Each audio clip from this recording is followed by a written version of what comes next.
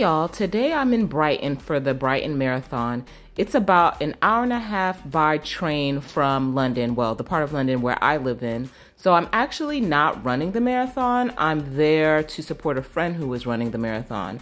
So here we are, we're just walking towards Brighton Beach. We're there with Maddie and Matilda, those two dogs.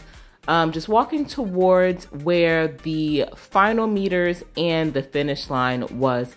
You can see like the weather this day was great. It was sunny, like it was really packed and busy. These are just people like us who are there to support family members and friends. And they also had a reunification area not far from here where people who finish the race can meet up with their family and friends.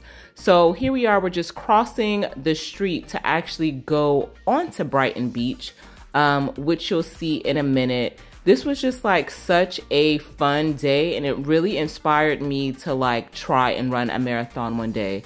So cool.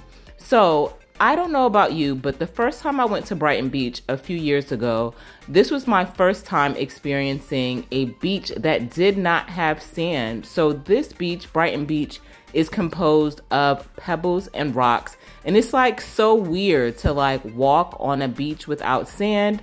Again, literally Brighton's the first and only beach I've been to like this. This area here is going back towards where the final meters and the finish line was. So our friend finished the marathon in under 5 hours, and this is just how busy it was at that time. This area here was giving like festival vibes. They had a live DJ that was spinning on the ones and twos. They also had loads of like food stalls. If you got hungry and wanted to get something to eat, we actually did not order anything from here though. So this is what the actual finish line looked like. So because it was super busy and there were barriers, this is kind of the closest that I got. But this is where the marathon finishers actually crossed, right on the beach, which I thought was scenic and nice. Thank you so much for watching, and I'll see you next time. Bye.